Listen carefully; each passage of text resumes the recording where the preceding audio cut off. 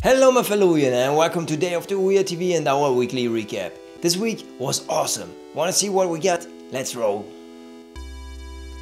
This week's games are Neon Shadow by Tasty Poison Games, Octopuzzle by MAD Multimedia, Luxuria Superbia by Tale of Tales, and Abduction Action by Fun Infused Games. So for all of you who haven't heard of the current number 2 in the O rank, here's Neon Shadow, which is probably the best FPS on the OUYA.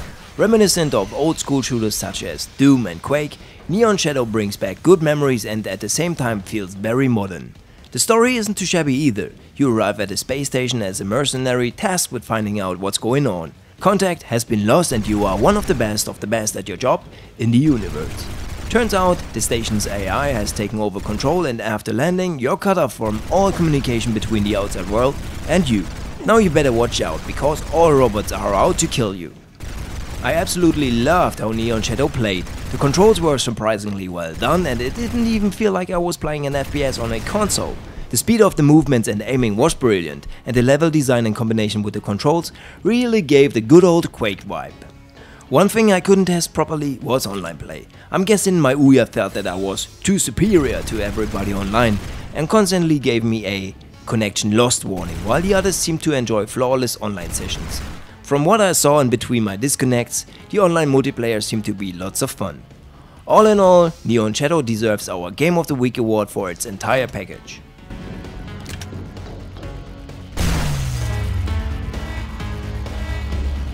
Since Neon Shadow is not that family friendly, you might enjoy Octopuzzle with your kids. In Octopuzzle you need to solve puzzles in an extraordinary way. With your octopus you need to shoot at various fish, locks and treasure chests to advance to the next level. To aim where you want to shoot, you use a little worm that is forever grateful after you freed it from a fishing line.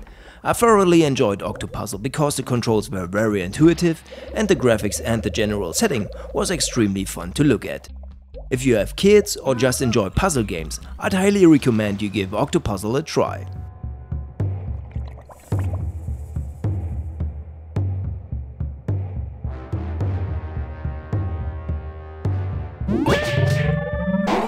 Next in line is Luxuria Superbia, which is a game that I don't quite know how to feel about. Luxuria is a game that has fantastic graphics and awesome sounds, respectively music. The concept of continuous travel through an endless tunnel isn't all that unfamiliar, but in this game the tunnel is a symbolic tunnel, or let's say a metaphor for something else. The game tells you that the tunnel is a flower which enjoys being colored. While playing, the flower talks to you and gives you instructions that scream for more colors. Okay, so we're all adults here. The flower is actually a vagina. Yeah, I said it. The goal is to get the flower to an orgasm by gently touching it in the right spots, but not too much to avoid overstimulation. When you're not careful and color too much before the flower is ready, you shorten the orgasm and then it's time to move on to the next flower. You control the touches with the 2 analog sticks, so your 2 thumbs. Once I finally realized what I was doing, I kinda felt weird. I don't feel mature enough to play these type of games. But anyway, awesome graphics and sound. Try it out.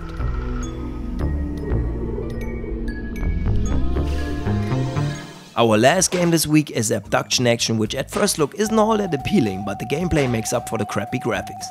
In Abduction Action, you're an alien who's training to be a professional Earthling kidnapper. Your boss is your brother-in-law who had to give you this position even though you're not really qualified.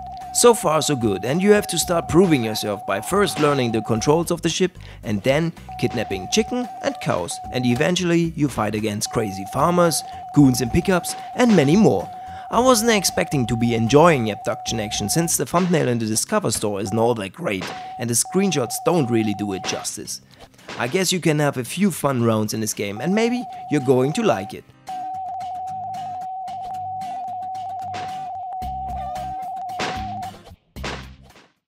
That's already it for this week. Hope you found 1 or 2 games that are worth your time. If you did, like this video and subscribe to our channel. See you next week.